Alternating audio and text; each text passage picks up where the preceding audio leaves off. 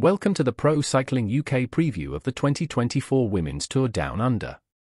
We'll start with a brief history of the Women's Tour Down Under, which returned in January 2023 with a great addition.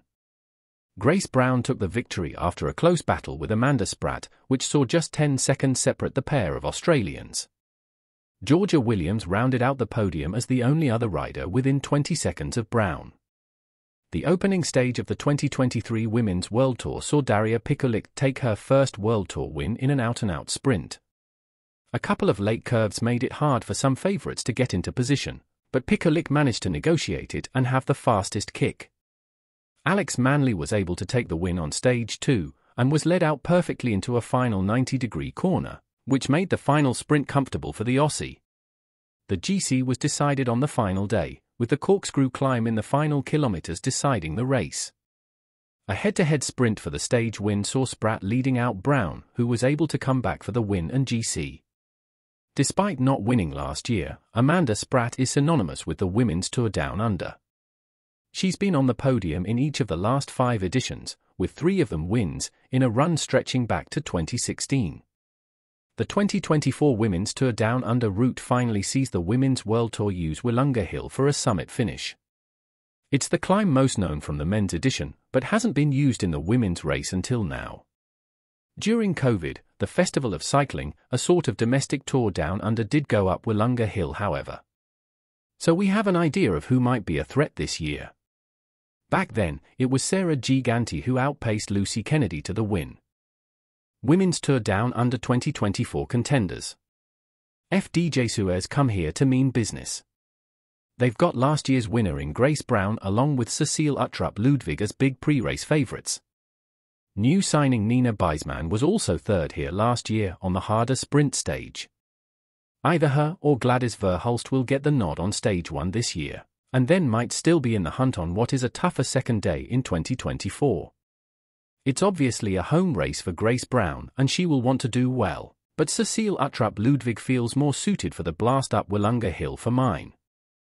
Aussies are notoriously strong at this point of the season though, especially if they've been hunting national championships, which are after the date of this preview but before the Tour Down Under. They'll play it by ear and see how Brown is faring against Spratt on the climbs. For Little Trek, the equation is simple. The Women's Tour Down Under is very much an Amanda Spratt race.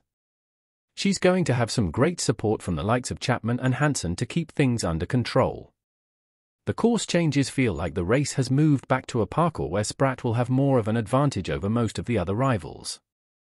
The sprinting on stage 1 should be done by Ilaria Sanguinetti, although there was just a hint that Eleanor Backstedt was starting to get more opportunities last year too. Spratt threw the kitchen sink at the race last year, and it wasn't through want of trying that she didn't take the win. The climbing GC threat from Liv Ulujeko should come from their new rider Ella Wiley. She's making the step up from Life Plus Wahoo after impressing last season. The 21-year-old Kiwi finished in the top 10 of the GC here last season, before going on to finish on the podium at Navarre Elite Classics, winning the youth jersey at the World Tour race at Zulia Women and finishing 11th on the Tourmalet in the Tour de France Femmes. She's got a solid lineup behind her that includes a stage winner from last year's race in Alex Manley and the all-round threat of Ruby Rose-Manganen. I'm assuming Manley will get the stage 1 sprint and maybe Rose-Manganen the lead on stage 2. That leaves Wiley to do her best for GC on Willunga Hill on stage 3. Human Powered Health has made a number of signings in the off-season, and will look to get off to a better start in the new 2-year Women's World Tour cycle than the last one. Krista Doebel-Hickok usually does well in Australia, finishing 5th in last year's edition of the Women's Tour Down Under but also finished 4th in GC back in 2019. She's another rider for whom the inclusion of Willunga Hill will help her chances. Henrietta Christie also had a good race here last season, finishing 7th in GC and taking home the youth jersey. She will either be supporting or complementing Doebel-Hickok here, with the strongest of the pair going to be made clear on the road. We're also going to get to see the return to the peloton of Ruth Edwards, who was Ruth Winder the last time she raced a World Tour race. She won the 2020 edition of the Tour Down Under shortly before the lockdown started. She had a career year in 2021 and retired at the top of her game to get a better life balance.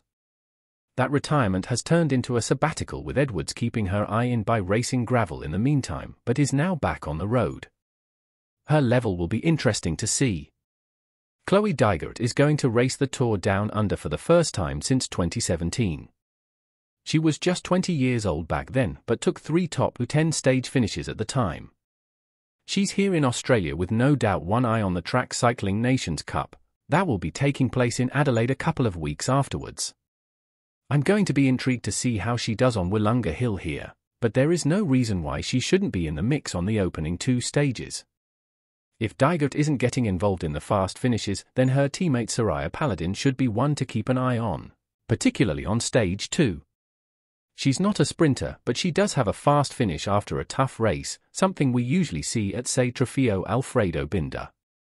We might also see a GC push from Neve Bradbury as a home hope. Her climb to 5th on Hautacam in the infamous CIC Pyrenees Tour last year shows she can go with the best on her day. UAE Team ADQ are bringing their new sprinter, the Polish rider Dominika Wlodarczyk, here to Australia. She took 6 wins last season and will be keen to show that she belongs at World Tour level. She should get the nod on stage 1 at least, and have a chance to replicate what her compatriot Daria Pikulik did on the opening stage last year. Sofia Bertizzolo is possibly a better shout for stage 2. She's similar to Paladin in that she will have a fast finish from a reduced group after a tough race. Out of the team's options, it feels like Michaela Harvey might be the best shot for GC contention. She can sometimes go quiet, but now and again will pull out a strong result like at the UAE Tour last season. She can certainly be in the mix on Willunga Hill for sure. AG Insurance Soudal pulled off something of a coup recently by announcing the signing of Aussie Sarah Giganti, a year before the end of her contract with Movistar. It allows Giganti to race the Tour Down Under for the first time since 2020. She won the following year's Festival of Cycling, which finished on the summit of Willunga Hill, but since then has often been injured and not able to show her best. Her return to racing on a new team on home soil will be keenly watched. Teammate Justine Gakir will also be one to watch, as she can be a GC threat on a course with shorter climbs. Her win at Setmana Ciclista Valenciana last year was a notable breakthrough. She sometimes goes under the radar, usually supporting big-name teammate Ashley Moolman-Pasio, but is more than capable of a strong result. The team will also back Ali Wollaston on the sprint stages. She's got enough climbing legs to be a contender on both stages 1 and 2. Which might see her able to use bonus seconds to sneak into the leader's jersey as one of the few able to double up both days. Her 2023 GC and stage win at the Festival Elsie Jacobs showed what she can do on mixed terrain. San Michel's Mavic Ober 93 will look at their young hope Marianne Bunel for a GC push. Only 19 years old, she had a strong Tour de l'Avenir Femme, finishing 8th in GC against a host of bigger World Tour level names, along with 7th in La Périgord Ladies as well. She certainly made people take notice of those results and might shine on Willunga Hill. The team also gets Roxane Fournier back in action for the first time since having iliac artery surgery in the middle of the 2023 season. She had been looking strong with a host of top 10 results across the season up until that point, but actually, they were masking that there was an issue. Hopefully, back to full fitness, Fournier could be a threat in the sprints here. There's also Victoire Gilman, who left FDJ Suez this off-season, despite finally winning the first UCI race of her long career. She will be one to keep an eye on across all 3 stages. 2 new recruits for Life Plus WA who are going to be worth keeping an eye on at this year's Women's Tour Down Under. The experienced American Heidi Franz joins the team after an up-and-down 2023 season. She was embroiled in the Zaf saga early on, but later in the year came back to win her first UCI race in Europe. The British team also signed the young Czech rider Kristina Belova from Lotto Destiny Ladies. She impressed in 2023 as well, taking a good handful of top 10 results across the season. She should get the nod on stage 1 and might be able to come to wider attention with a good result. Finally, Visma Lease Bike will have their new signing Li Kun Noyan as a possible contender in the sprint on stage 1. She took the first victories of her career last season, the first coming with a really long sprint that no other rider was able to match. A similar early launch might see her do well here too, with none of the truly big-name sprinters like Cole, V-Bez and Balsamo Racing in Australia. Top 3 prediction. First, Amanda Spratt. Second, Grace Brown. Third, Krista Doebel-Hickok.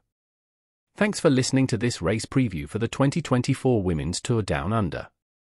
Don't forget to like and subscribe to be the first to hear more women's cycling previews this season.